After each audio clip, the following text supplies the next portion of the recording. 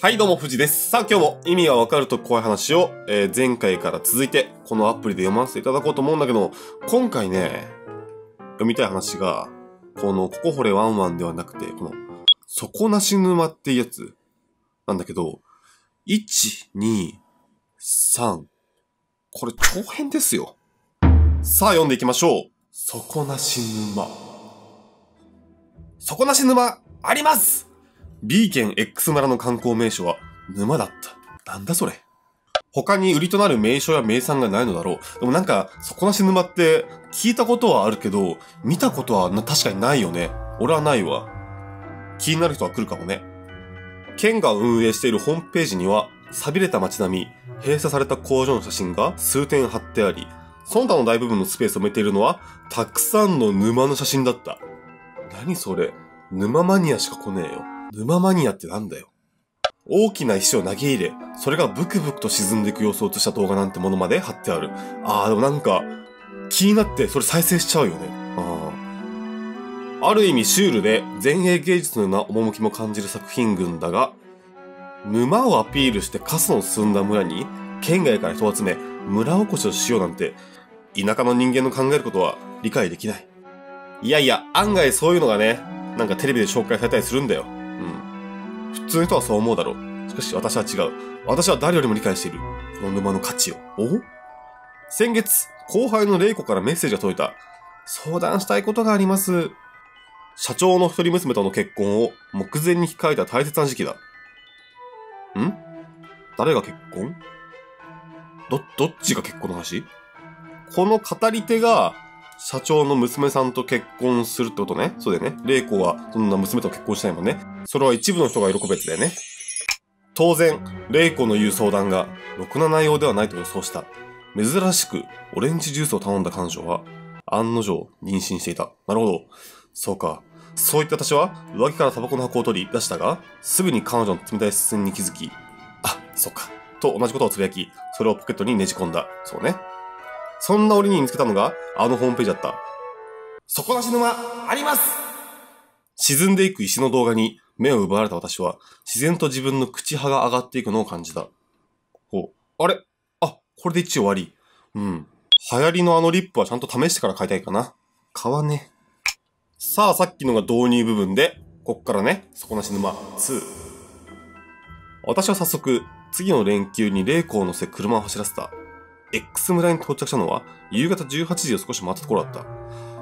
腹減ったなぁ。つぶやいた私は、軽食を取ろうと、沼に近い商店街に車を止めた。しかし、想像以上に寂れた場所で、その時間には、すべての店のシャッターが閉まっていた。まあ実際は時刻の問題ではなかったのかもしれない。そうなのかな。しかし、それはどちらでもいい。自分には関係のないことだった。こんな偏僻なところに、二度と来ることはない。仕方なく、自販機で砂糖の入ったアイスコーヒーを買い、車内で時間を潰す。さすがにまだ明るかった。この主人公は何をしようとしてんだ？沼での作業が人目については叶わない。1時間ほど経ち、辺りが十分に暗くなったのを確認すると、私はアクセル踏み込み、目的の沼に向かった。おい、頼むよ、なんか嫌な予感するな。シャッター街から30分ほど、山道を走らせると、目的の沼に到着した。観光スポットとして売り出しているにもかかわらず、街灯などがなく、辺りは闇が深かった。観光スポットにする気ねえな。唯一光を放っているのは、少し離れたところに設置されている時代遅れの電話ボックスだけで、数メートル先の様子も目を凝らさないとわからないありさまだ。なんかポツンとある電話ボックスってすげえ怖いよね。しかしなんておあつらい向けの場所なんだ。自然と笑みが溢れる。うわ、この主人公何考えてんの？なんかさ、語り手が行かれてる時ってなんか救いがない話になるよね。私は車のトランクから中身の詰まった寝袋を削り下ろすと、中身の詰まった寝袋？後輩？玲子ちゃん？それを沼に投げ入れた。そういうことか。そういうことか。なんちゅう話や。ドボン。服にしぶきが飛んだが、大きな問題はない。これもみんなわかったよね。俺も分かったけど、ちょっと、あえてもう少し言わないとく。どうせあとは帰るだけだ。ブクブクブク。気泡が立ち上る音はすぐに消えて、周囲は再び無数の虫の羽音に包まれた。タバコを一本吸い、ピンとそれも沼に向かって投げ捨てると、私は車に戻りエンジンをかけた。少し車を動かすと違和感を覚える。外に出てスマホのライトを照らすとタイヤがパンクしていた。嘘。周囲を見渡す。人がいる気配はない。地面に光を当てると、尖った鉄の巻き菱のようなものが辺り一面に巻かれていた。おっと、これは、この村がちょっと狂気的な村なんじゃない？うん。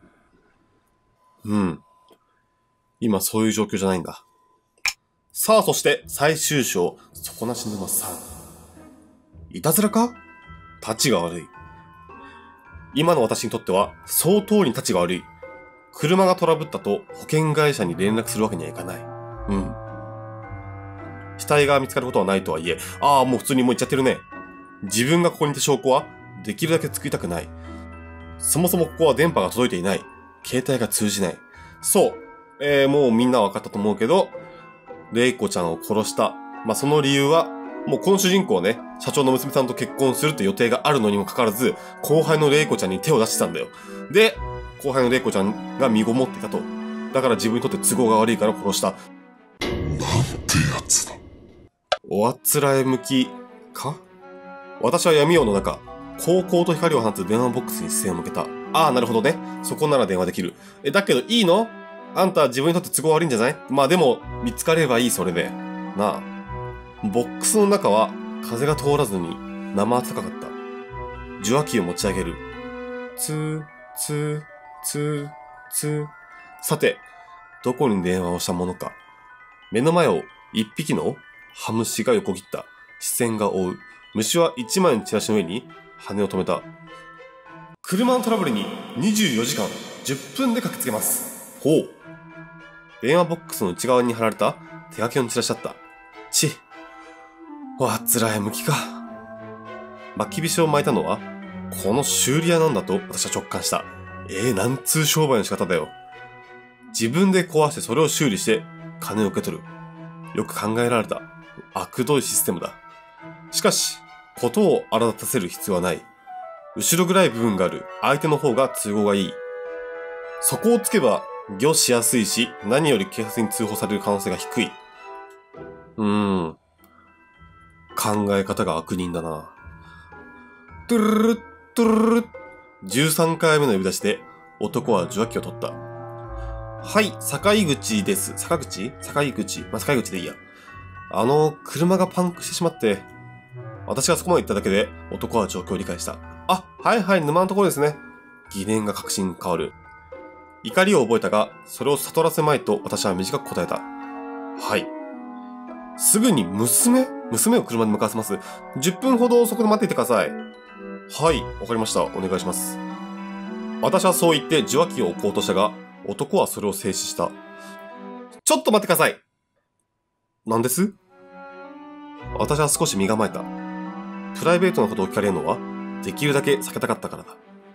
しかし、男の話は違った。沼はご覧になりましたか？こんな場所にいる時点で見ていないと答えるのは不自然すぎる。人寄せの観光スポットとして大げさに宣伝しますけど、実際見てみると大したもんじゃなかったでしょ？はい、そうですね。実は、底なし沼なんて語ってますけど、それも真っ赤な嘘なんですよ。どういうこと？耳を疑った。名所ってのも何もないものですから、それでも人が来てくれるように、村の人間で内地へ絞ってこしらえた嘘なんですよ。ってことは底なしではないんだ。そこあるんだ。ってことはこの主人公にとっては、都合が悪いぞこれ。私は絶句してしまったが、なおも男は続けた。時々それを信じて、県外から物を投げ捨てに来る人がいるんです。でも警察が調べればすぐにわかるんです。なんたって実際は、5、6メートル下には底があるわけですから。5、6メートル結構深いぞ。すげえな。男はそこまで口にすると、しばらく押し黙り、こちらの様子を伺った。そして、ふふふ、と笑った。大丈夫ですよ。誰も通報しなければ、警察が沼底を洗うようなことはしないですから。私は必死で声を絞り出す。何を言ってるのか、私にはわからん。男は私の言葉を遮った。わからない？簡単なことです。都会の人には理解しづらいかもしれないが、私ら田舎の者にとって家族の絆は絶対なんです。家族を裏切るようなことはしません。警察に売ることもない。は？実は、うちの娘なんですが。その時、電話ボックスに横から強い光が当たった。車のヘッドライトだ。大丈夫ですか？私は声のする方に呆然とした顔を向ける。運転席から私に向かって手を振る女性は私の母よりも年上に見えた。受話口の声が続く。もらい手がないものでして。私は受話器を握ったままつぶやいた。おあつらい向きか。何その悟り方。はい、ってことでこの話は終わるんですけども、まあ分かったよね、多分。大体皆さん。てかこの話さ、意味が分かると怖い話ではあるけども、怖いの種類が違うね。なんかそういう霊的とか人間の狂気が怖いとかそういう話じゃなくて、自分の母さんより年上の女性を嫁にもらうっていう怖い話だよね。何それ？はい、底なし沼解説。一応読んでいきましょう。語り手は、社長令女との結婚直前に他の女性から妊娠を告げられた男性です。彼はインターネットで底なしの者の存在を知り、邪魔になった女性を亡き者にしようと画策します。計画は実行され、女性は沼に沈み、彼は順風満帆の未来を手に入れるはずでした。しかしながら彼の目論見は外れてしまいました。彼の描いた輝かしい未来は、自身の殺めた女性と一緒に暗い沼底へと沈んでいってしまったのです。まあ、ざまあみろって感じだよね。一体なぜでしょうか？それは彼が立案し実行に移した計画というものが、別の人間が考えたより大きな計画の一部分に過ぎなかったからです。まあ、沼をアピールして過疎の住んだ村に県外から人を集める村おこしをしている村。そして、理解した時には、時すでに遅しでした。村人の計画通り、自身の犯罪の証拠を沼に沈めてしまった青年は、一生、村人に逆らうことができません。なるほどね。そこまで考えられてるわけだよね。だから、この村が底なし沼を作った真の目的だよね。そして村おこしの仕方だよね。沼に自分にとって都合の悪いものを投げ捨てさせて、それを利用して移住させるんだよね。彼は今後の人生をこの村の住人として生きていかざるを得なくなってしまったわけです。そうだね。いや、それにしても、その村おこしの方法までちゃんと考えたら、確かに人間の狂気を感じる意味がわかると怖い話だったかな。でも、その後その村で生活してもさ、息苦しいよね。